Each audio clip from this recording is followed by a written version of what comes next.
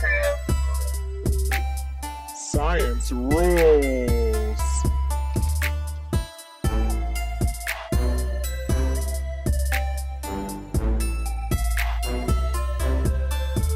Hey, science rules.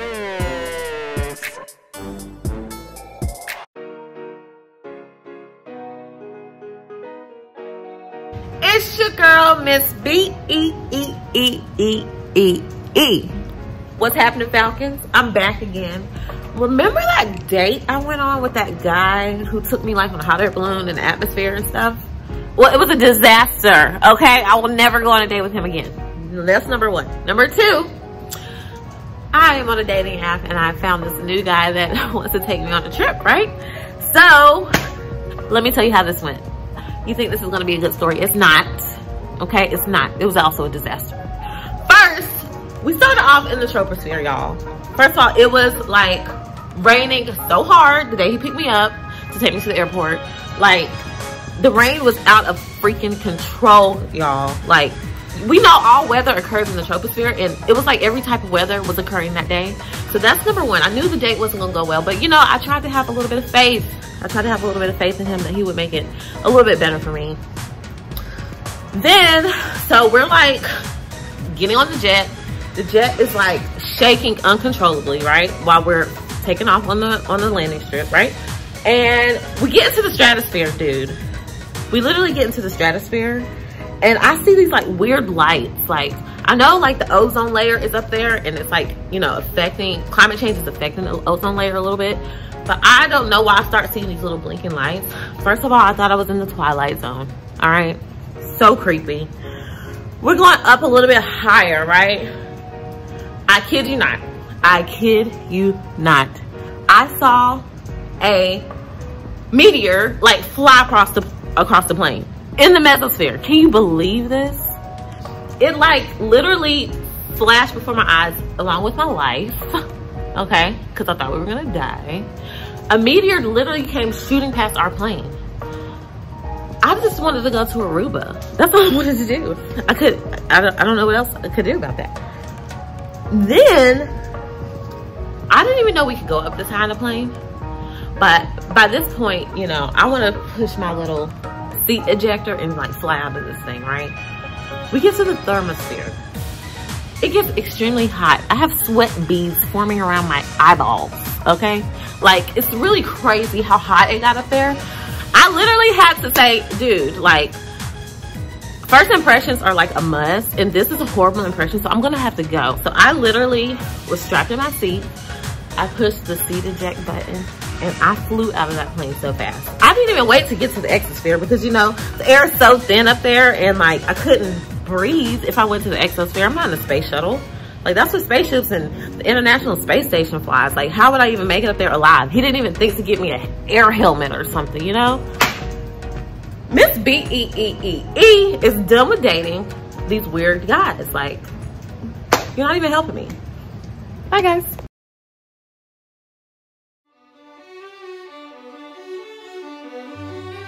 Welcome back to Story Time with Miss Linda Raines.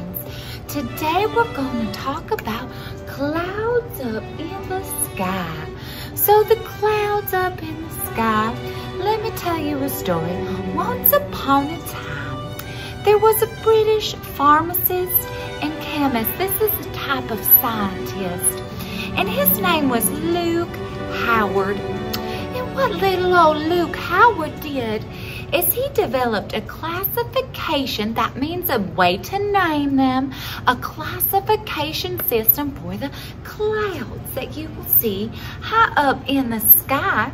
So according to his system that Mr. Howard came up with, according to him, he named his system based off of their appearance, based off of how high they are up in the sky, and based on whether or not they're going to precipitate. Now remember, guys, precipitation means rain, snow, sleet, or hail, right? So those are all types of precipitation.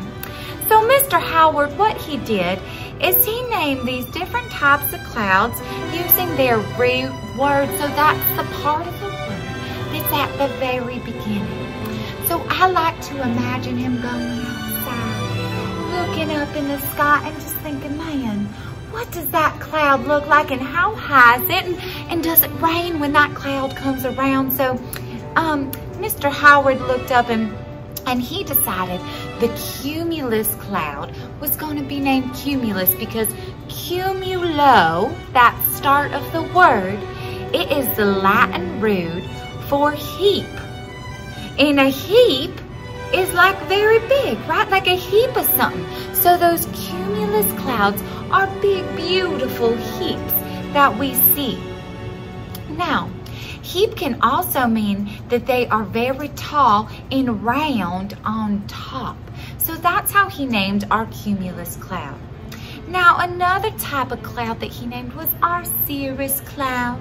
So now he named the cirrus cloud because cirro, the Latin root for cirro, means curl. That's right, I said curl. So the cirrus cloud is wispy and it curls up. And they're usually very high up in our atmosphere at the tippy top of the troposphere. And so they usually are formed of ice crystals because it's so cold the higher you go in that troposphere. So that cloud was named because it's nice high up and it curls nice and beautiful, just like that root Latin word, cirro, which means to curl. The next part that he named for clouds is alto, right? And alto, just like whenever you go to chorus class and you're singing, right? And alto is nice and high because that's what the word alto means. So our cirrus clouds are up nice and high. The next thing we're going to talk about is our nimbus cloud, because the prefix, right, remember the start of that word, nimbus means to rain. So anytime you have a cumulonimbus cloud or a nimbostratus cloud, they're going to bring you rain. So just know if nimbo is in that cloud name, it is going to rain. So this Mr.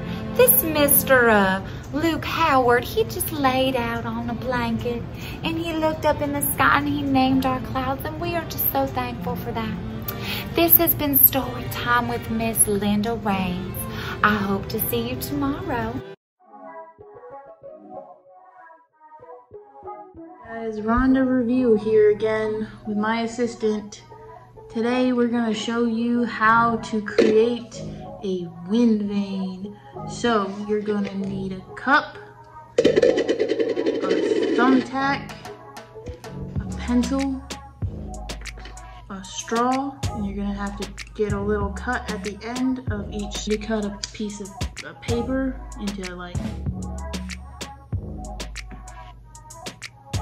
forgot what this is called for a second. Miss Rhonda Review just had a little mind fart. Parallelogram. We'll call it that for now.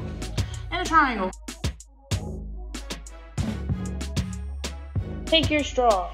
On the ends that are cut, you're gonna take your triangle, put it on one end. I guess I didn't cut it all the way through, so we're gonna make another little cut.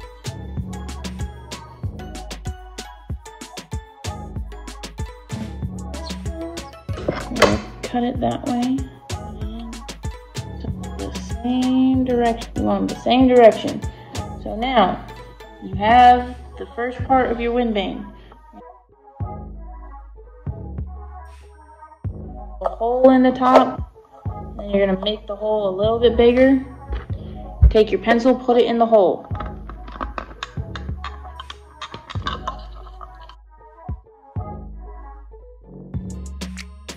Okay guys, we're gonna take our Sharpie. You're gonna put an N on one side, north. On the opposite side, you put an S, so south, north, East.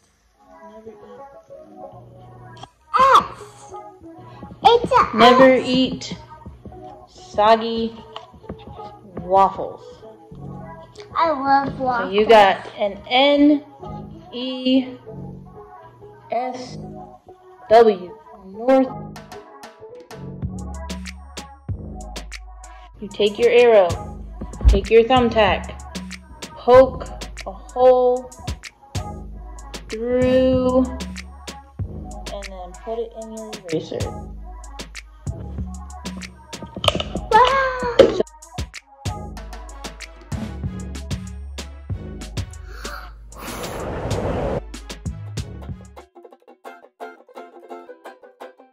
Hey, Miss Moore, Yes. you know what you call a saltwater duck? No, what? A saltine quacker. Now, yeah, Miss Moore, Where does a mermaid sleep? I don't know, where does she sleep? In a waterbed.